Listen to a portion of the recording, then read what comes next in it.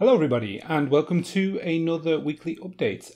My name is Martin. I'm an Inkscape developer developing features and fixes for everyday Inkscape users. Thank you for joining me for yet another weekly update where I tell you about the kinds of things that I've been up to this week. As always, I want to start off with a big thank you to all of my sponsors on Patreon who pay for the time that I spend on Inkscape. Thank you so much for your continued support. And if you'd like to help them and increase the amount of time that I can spend on Inkscape, please do consider joining them. But let's dive right into what we have this week.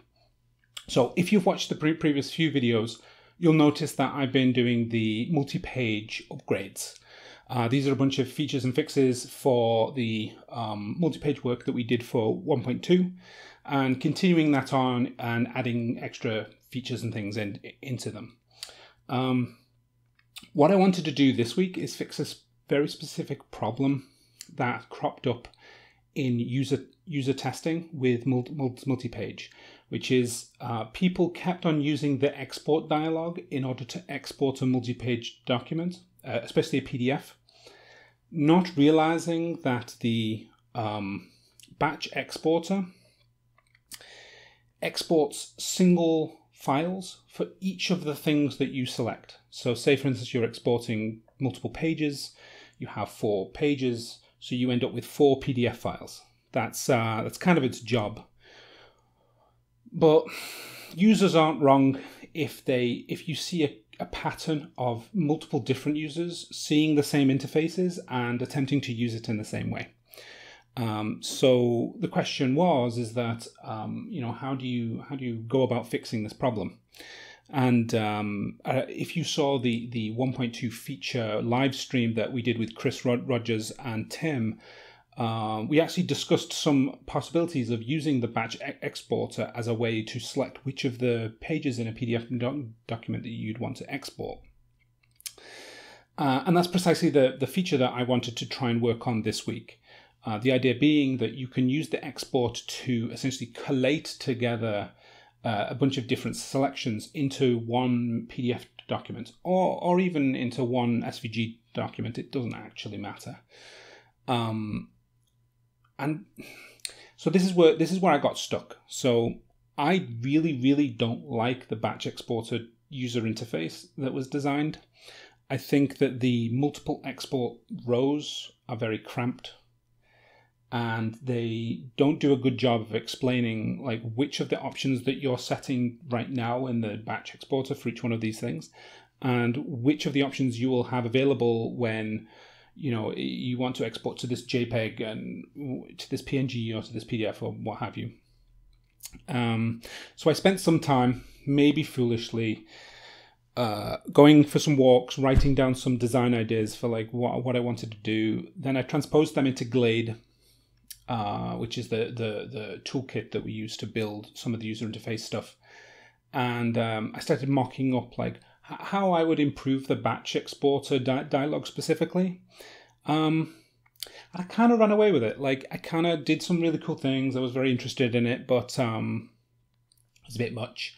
And I was never going to be able to complete anything, not in a week's time, but probably not in a couple of weeks' time. So I had to make a call on like, am I doing page work or am I doing a export dialog improvement project?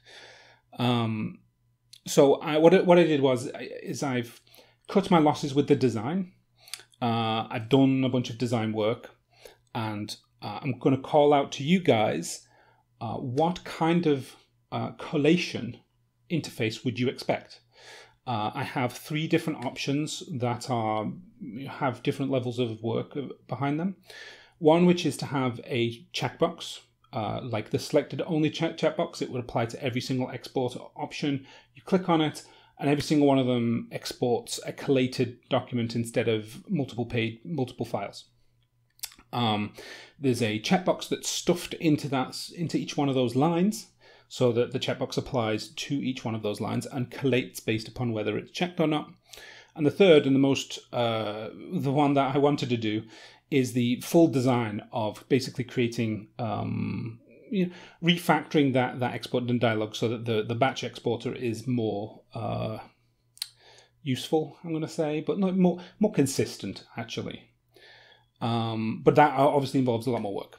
I'm going to hopefully be putting on some examples of what that would look like. But let me know, because I don't really want to go after this particular feature if people don't see like a big value in it, and the checkbox would do fine. But that's not to say that I just did design. So I actually did the feature itself. I actual code to collated documents in the export dialog. I'm going to show you what that looks like, but what I've done is to develop the feature, I've nailed it in so that it always does it. Obviously, I can't merge this as it is because I can't collate everybody's documents all of the time. But so that I knew that it could work, it does 3 different things. It can take multiple pages, whichever ones you select, and export them to a single PDF or a single SVG. It can take multiple selections that are separate. So basically it takes the area of the selected items, exports each one of those as a page, which can be quite useful. Or it can do the selected only checkbox, where it takes each of the selected objects and it creates a page for each one of those selected objects. For that third one, it was actually one of the most difficult to work out in the code. What that means is that if you have, say, for instance, 10 objects all piled on top of each other in Inkscape, you select all 10 things and you use this collation method to produce one SVG file, you will end up with a document with 10 pages, 1 object per page. Right? Does that make sense? Okay. So the functionality is there. While I was writing this code, I actually had to create a cleanup function that could remove any objects that weren't on any page. And instead of just having that in the code, I decided to express that in the Pages toolbar. So I've gone ahead and added an extra button using the little vacuum icon. When you click on that, it'll delete any object that's not on a page. Just in case that's a thing that you might want to do. But that's about what I have been getting up to. I have been doing some other stuff. I suppressed warnings in the the manage extensions and export web Python code. There was a bunch of fixes for the pattern editor. Do you remember the pattern editing functionality? There was a bunch of fixes that needed to happen for that to tidy it up and get it merged. And a bunch of other fixes have gone in for some of the previous work, but you've already heard about all those things. One of the really interesting things that I can now move into features and fixes from other parts of the Inkscape project. These are things that other developers are up to that I didn't do. Is Javier, who has decided to help me out with the multi-page work by doing the clip to page, what he's calling a preview, but it's still under heavy development. But I wanted to give a shout out and a thank you to him, because it'll save me some time sorting out this particular feature. It's where it essentially stops displaying anything that's outside of a page, which is very useful if you're trying to preview what it is you would end up printing, for example. Other things that other people have been getting up to, Raphael has fixed a bunch of memory leaks in the export dialog, which is great. And he's corrected a bunch of y-axis flipping problems. He also helped me with the pattern editing. Big thank you to him for helping with the transformations and the skew problems we were having there. And PBS has been working on some radical improvements to the speed of patterns. That work's not done, but I figured it was worth giving him a shout out, since it's a lot of change. But the speed improvements are amazing, so it's great work. And that's about it for this week. Sorry, I think this video is running long, but do let me know what you think, how we're getting on for 1.3, and if you've been using Inkscape this summer. And I'll see you all next week.